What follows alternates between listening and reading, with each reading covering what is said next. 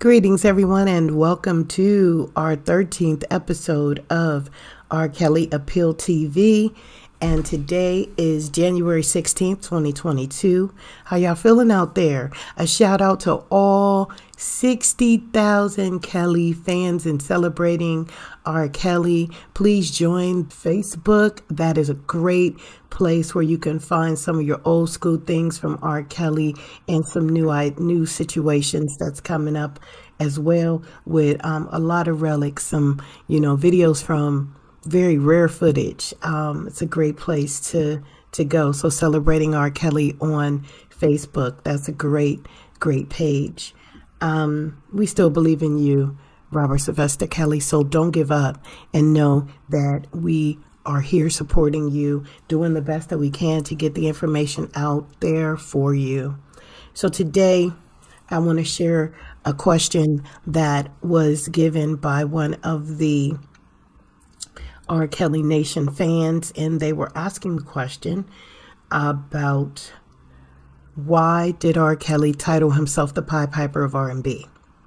So again, I welcome you today. So I was curious about who the Pied Piper was, so I researched a little story, and I came to find the Pied Piper of Hamlin in the 1800s. And basically, the story once was this extravagant guy walking through the village with extravagant clothing. He entered into a town that had a situation. And this situation had to do with having street infestations of rats. So he went to the head of the town with the promise, if he removed the invasion of the pest, would they pay him? They promised that they would pay the piper if he had removed them fully. The piper lured the rats into the forest with his mesmerizing flute. The rats loved the music so much that they drowned themselves in the river by going over the cliff. So the piper returned to the village, letting them know that the infestation had been removed. At that time, the town refused to pay the piper for work performed.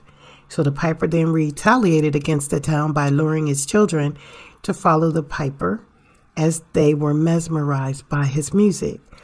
So feel free to review the rest of the story in its detail, and it is located in our description box below.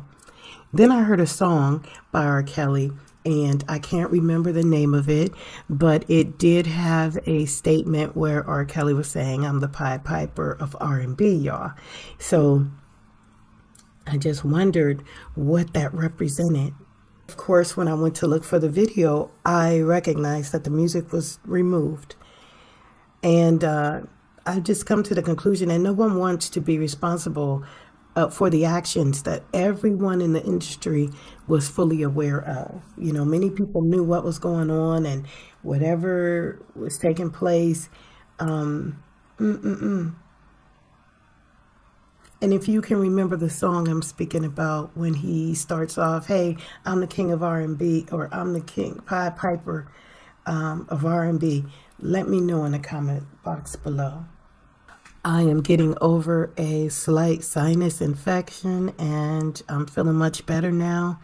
But I had to get on here to do this video, so please bear with me. So after I reviewed the Pied Piper story, I went a bit further and found what the moral of the story was all about. Since it was a fairy tale, and many of us know that fairy tales are truly real stories, I found that mostly it follows this classic fairy tale of the Pied Piper of Hamlin that notes two morals. The first moral is, if you've promised someone something, let us keep our promise. Simply put, a man ought to keep his word. The moral of the tale is that cheating people can have unexpected and dreadful consequences. The term Pied Piper has entered the language in the sense of someone who, by means of spiritual charm, entices people to follow him or her, usually to disappointment or misfortune. Complete with the moral about integrity and sticking to a fair deal, the story integrates the grief imagery of what is going on in the streets of Hamlin with the lofty character of this eponymous Piper. A shout out to all listeners on the podcast: E. Scott, Sophia I, Daryl H, Kathy W, and many more. What do you guys feel about this Pied Piper situation? Do you feel that it was something that was posed upon Kelly, that maybe he didn't understand what he was saying? Because, we do have a situation of dyslexia, or being able to, not being able to read or write. So looking a little bit at the Pied Piper coming from his own mouth, these are things that a few Kelly fans did note. He grew up in the streets of Chicago. He sold his music talents in the streets of Chicago. He was abused, trapped in a closet by his older sister, Teresa. That closet could have been his escape from his own reality. The Pied Piper imagery could again reflect what he felt about being taken advantage of. Something such as a subliminal message to both his sister and the people who took advantage of him on the streets and in the music industry. The performances that he did without payment. So let's go to a few scenarios. Scenario number 1. After being forced to perform sexual acts with his older sister and choosing not to do so, imagine he said no. She would trap him in the closet. From there, he could make a pact with himself that he would one day free all kids and take them away from their painful life, like what he was experiencing. And he would do this with his music.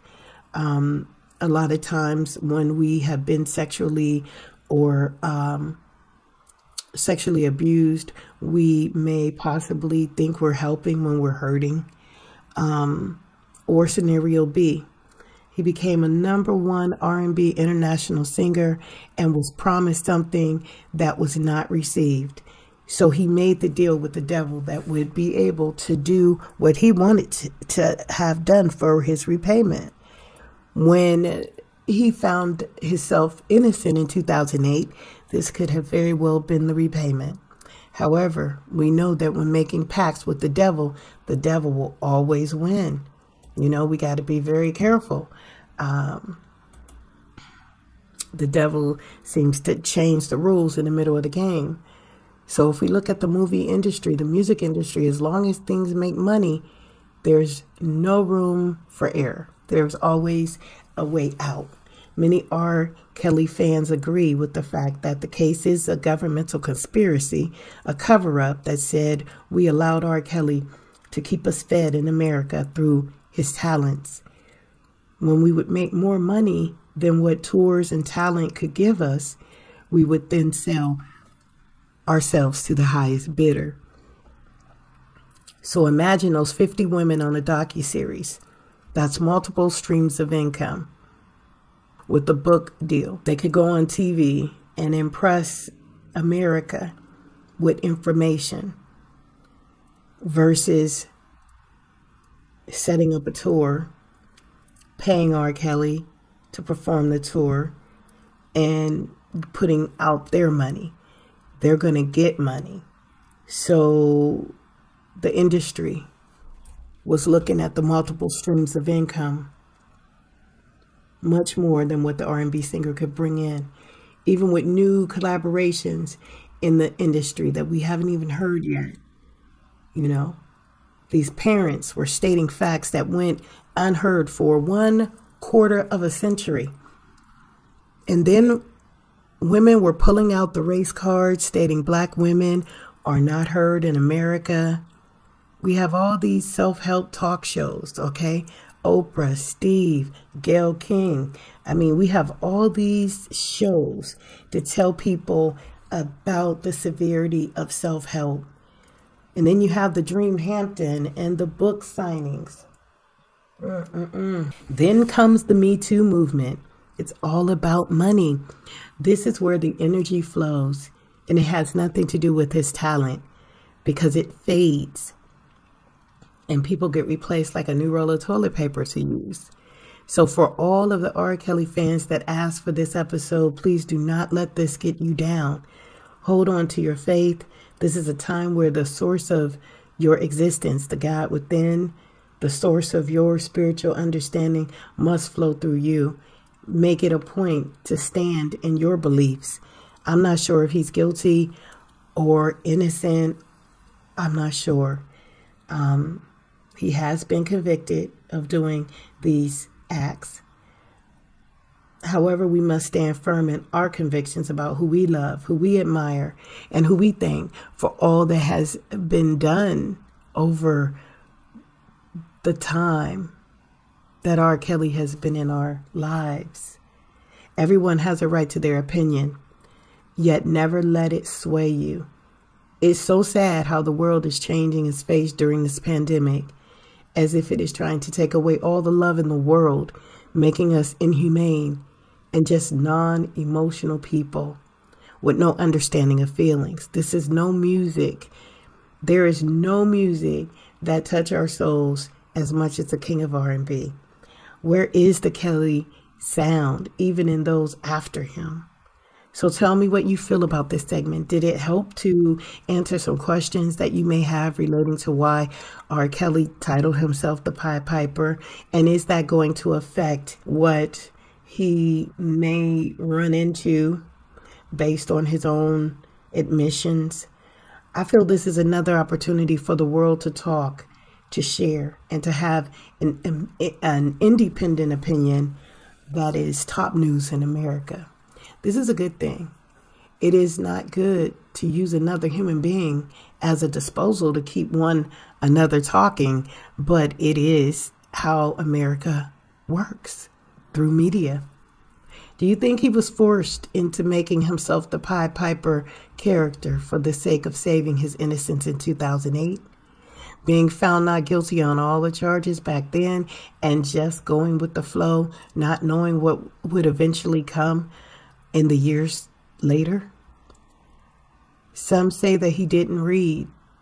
Did someone share their version of the Pied Piper that was something different than what was Googled today to get him to go along with the program, since his own future was involved in signing his own incarceration?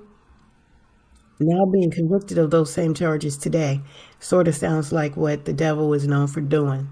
Ironic pacts. Again, I shout out to all our new subscribers, and I will eventually make a episode of our new subscribers and their post and what they're saying to consider as conversation. Please join us every Sunday, 6 p.m. for our premiere of the R. Kelly Appeal TV. And as always, keep it 100, and we'll see you next time.